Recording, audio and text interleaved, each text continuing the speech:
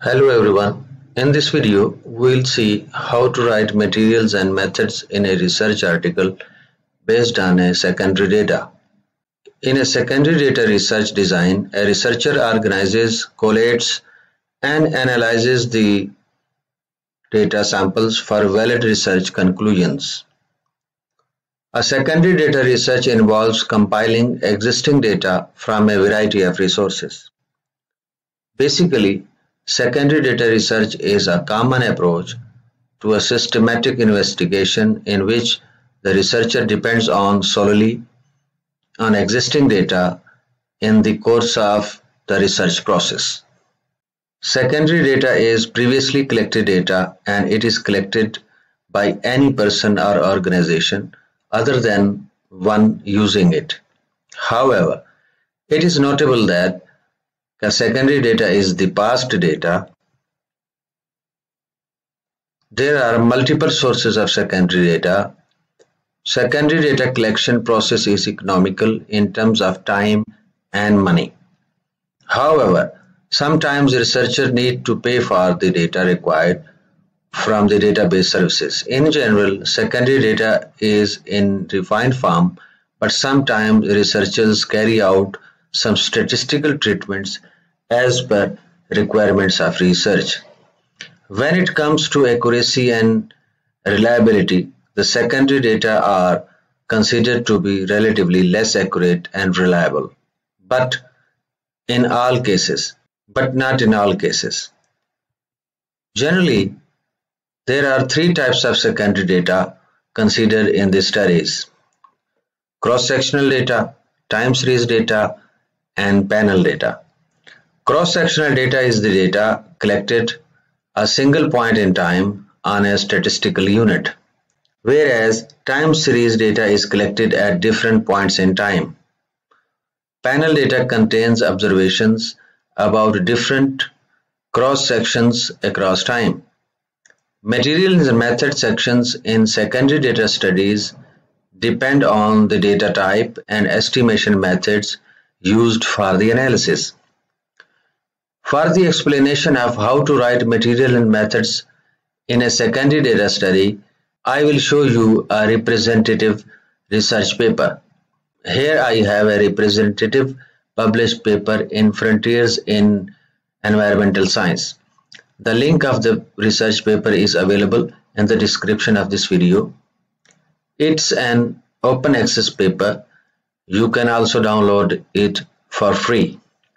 We see in this paper, after the introduction and literature review sections, the authors have written the material and method sections.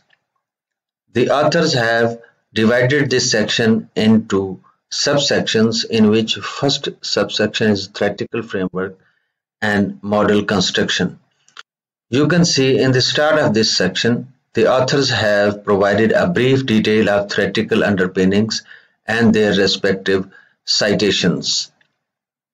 The authors have described the variables and also provided their descriptions. For instance, CO2 is carbon dioxide per capita, FIN is financial inclusion, TI is technological innovation, and you can see the author has missed the description of TI variable. The researcher needs to be careful while writing the description and should write the description of each variable included in the model. GOP is the green openness, GDP is economic growth, EC is energy consumption or energy use. In addition to this, you can also see that the authors have also explained how the FIN variable have been constructed using principal component analysis, PCA in short.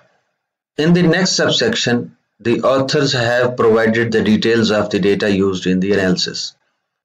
In this subsection, the authors have explained the data type and time periods, as they have mentioned annual data from 2004 to 2018. The authors have also mentioned the panel of countries. In this study, the data from BRICS countries, including Brazil, Russia, India, China, and South Africa, have been used.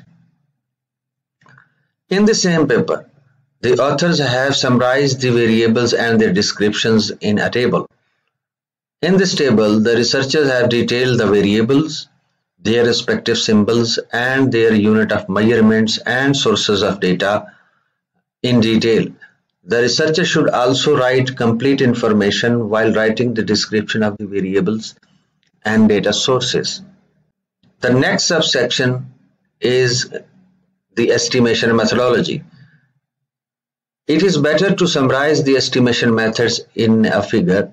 You can see in this paper, the authors have displayed the estimation strategy in a figure, which explains step-by-step detail of the estimation methods and diagnostics used in the analysis.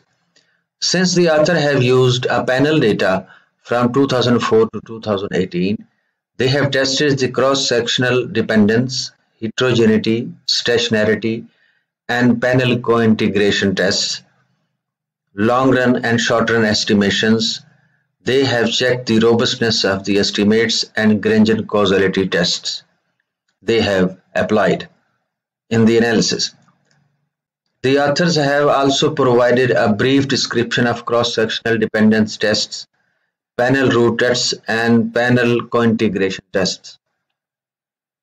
Moreover, the authors have also provided the description of long-run estimations and panel co-integration causality tests. In summary, the researcher should divide the materials and methods sections into subsections. The author should provide the theoretical foundations of the model developed. The detail of the econometric models used is also fundamental. The researcher should describe how the variables were constructed. The description of data sources is necessary. And the most important is estimation methodology. The estimation methodology used should be detailed. Moreover, it is also critical to explain what pre-tests were applied, what estimation methods were used, and how robustness of the estimated models was checked. It is also necessary to explain. Please subscribe the channel and press bell icon for the new updates from this channel. Thank you.